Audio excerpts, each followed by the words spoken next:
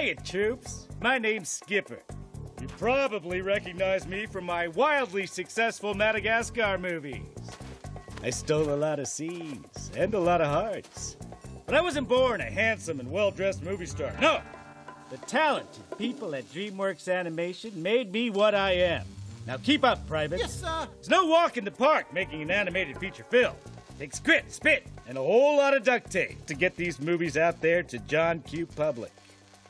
Now this beautiful piece of machinery here is the pipeline.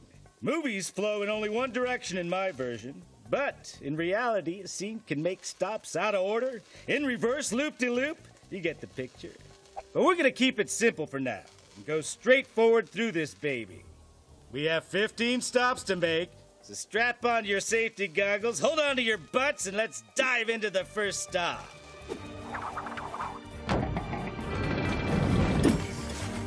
Commence operation, make a movie. First up, story. Now, great movie ideas don't just jump into our laps. Some are completely original. Some come from children's books, comic strips, really just about anywhere. But here's some exclusive intelligence from the front lines. Madam Director? The director's role in the movie is to have the vision for the film so that the 300 or 400 people working on the film can all be working towards the same purpose. First, we have a script, but the movie is not just a script. We have to visualize it into the medium that you will see in the theater. And the first step to do that is to do a storyboard. The job of story artists is to take the script and to kind of draw out the comic book version of the movie. We draw thousands of drawings to kind of come up with a sequence, and we take that, we pitch it back to the director, to the story team and producers. They get the visual concept of what the script could be. If everybody likes it, which is doubtful. Well, it's not that doubtful. We do good work, and sometimes they really like it. The story panels are turned over to the editorial department. Yeah! Shiitake mushrooms! Editors cut the sketches together in a story reel, so the directors, producers, and executives can see a blueprint of the movie. Truth is, this elite unit has their mitts on the film throughout the entire process. How's it going there, editorial? You keeping up? That's right, Skipper. We take the storyboard panels and we build a sequence out of those. At that time, of course, we don't have any dialogue because the actors have not recorded yet. So we record ourselves doing the voices, the director, storyboard artists, whoever's kind of around who can do a relatively good performance. We then add a little music, sound effects, whatever's needed to tell the story. We try to make it as polished as possible, so that storyboard reel becomes the sort of foundation of the movie. Normally editing is associated with the post-production side of movie making, but in this case, you're right there at the very beginning. You're throughout the whole process, but at the very beginning is quite critical because you're still trying to figure out what the movie's about, and it's really great to be part of that process. Ooh!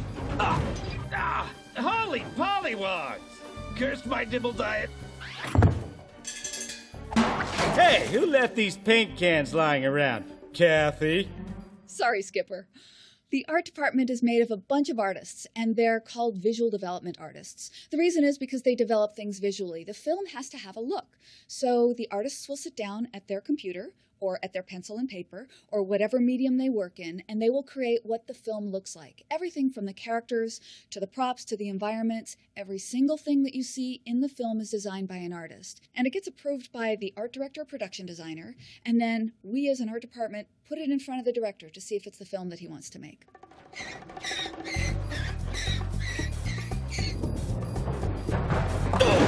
Now this, troops, is the modeling department. They have a tough job around here. Tougher than making a soup sandwich. Tell them what you do, Brian.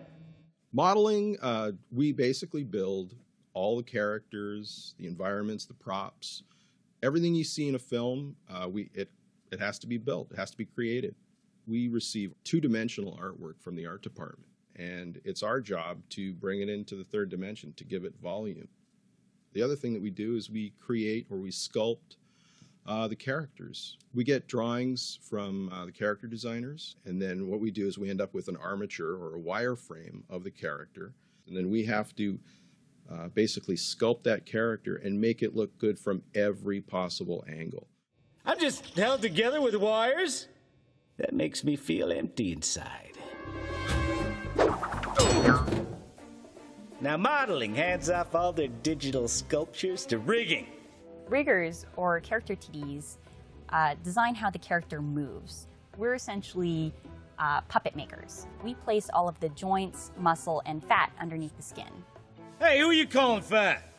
Sure, I'm a little chubby, but underneath is a svelte armature.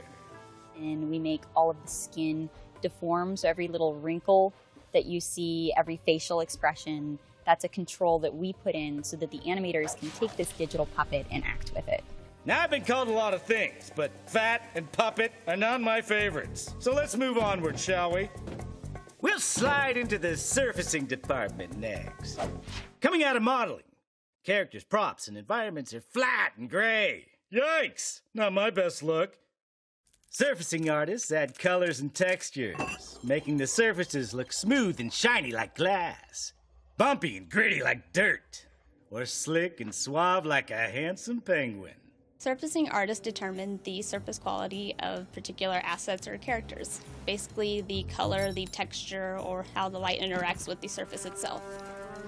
So we have a material library which is comprised of like metals, woods, plastics, and that kind of thing. So take metal, for example. It can have paint on top of it, it can have dirt, it can have rust, it can have scratches, various things, and we would add that. Flippin' fish sticks! There's my cheesy dibbles. I wondered where those went. Rough layout is where all the pieces start coming together. It's where the movie starts looking like, well, a movie. Rough layout is an interesting department because it comes sort of at the nexus point of pre-production and production.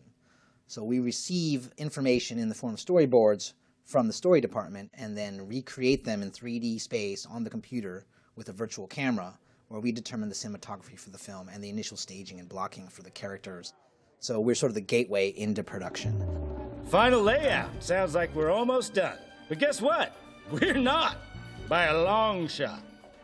That's right, Skipper. After rough layout finishes their shots, the first job we do is to prepare the shots for animation, and that's called anim prep. We'll create a master shot, replacing all the simplified characters in geometry with a higher res version that other departments have created. And we'll prepare that for animation by placing in the character in a start position, and animation will take that scene and animate it. Then the shot will come back to us and we'll do final set dressing. We also do a stereo pass where we'll set the stereo for the left and the right eye. We are preparing the final composition. We look for opportunities to try to have it an immersive experience and to draw in the audience. The character animators start bringing the characters to life. So in traditional animation, we used to draw all the keyframes of the character, and then that would get played back at 24 frames per second. So nowadays, we don't really draw that much anymore. We really just kind of pose out the character using this CG puppet. There's sometimes 3,000 controls in one character. With the dragons on How to Train Your Dragon, we had 5,000 to 6,000 controls. Animation is basically like, if you were to compare it to live action filmmaking, we're kind of like the actors. So we'll look at reference online, we'll shoot reference in the acting room, and then we'll import that a lot of times into our software, and we'll use that to start animating. We try to bring the personality and the performance to the characters, and we figure out how they walk, how they talk, how they move. Now remember, that elite unit editorial has been keeping the movie together this whole time. How's it going there, editorial? You keeping up? Yes, Skipper. Tight fit. Oh, I wish I didn't find those cheesy devils. Someone slimmed down my wireframe. The crowds department is in charge of the extras of the film. That's right, Skipper. Ideally, an animator in the animation department would be able to animate all the characters on screen. But if there's just too many to handle, then that becomes property of the crowd department, because there's just no way that one human can animate all those things. So we'll try and achieve the performance that the director wants through automated ways. We'll create just a few little animations that can be applied en masse to a whole bunch of characters. Walking, talking, buying a hot dog, whatever actions we need for a particular scene. And then we'll take all those actions and put them together with a brain, like a robot brain that decides what actions to use when. And in the end, we can achieve a performance that looks like a crowd doing a multitude of different actions. Character effects are all the things on a character's body that need movement and style. The character effects department is responsible for everything that's moving on a character that is not the character animation itself. We do clothing simulation, hair dynamics, fur interaction, prop animation, anything that characters are interacting with. If we need to put the squish in a character's fingers when they interact with the object, if they sit on a couch and the cushions underneath them need to bulge and deform, that's character effects. Time for effects! The fun stuff! Explosions, demolitions, massive wreckage and destruction. The kids love it. Whoa, whoa, whoa. It's not just explosions and demolitions. We do a ton of different things. We, at effects, have to pay attention to all the little details that you take for granted in live action. So little things like footprints or leaves rustling in the wind, we actually make those happen. And it's not just that. When you have dragons or fairies changing color, we come up with techniques to do things that nobody has seen before on screen. The other end is make sure that the fire or the smoke looks just right. So we are the general problem solvers of the production pipeline. In other words, we get nothing for free.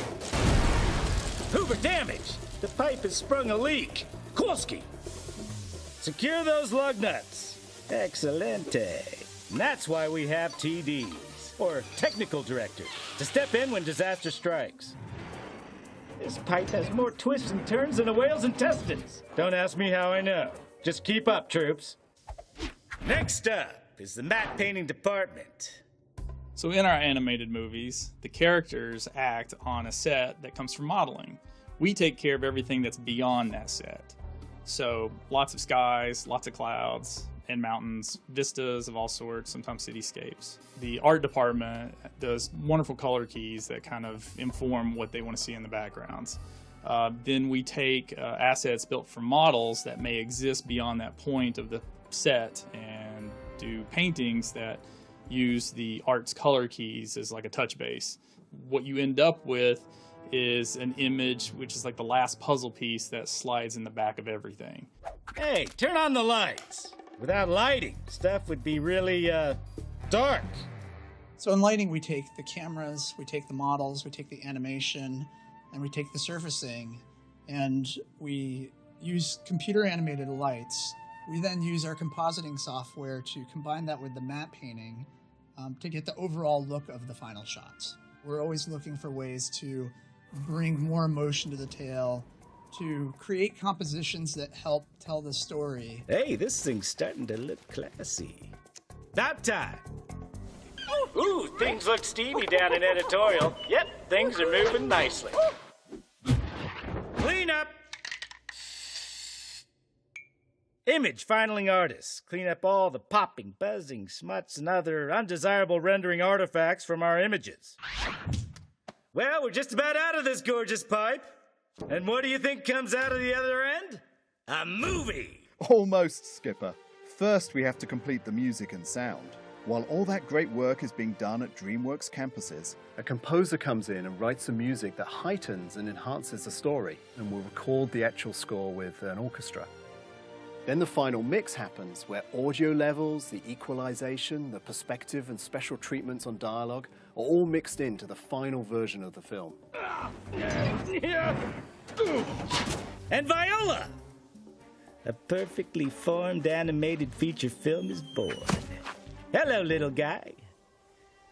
We started with an idea, wrote a script, storyboarded, visualized, matte painted, modeled, rigged, surfaced, recorded, laid out, animated, affected, lit, and boom. Released. That, friends, is how you make a movie. Nice.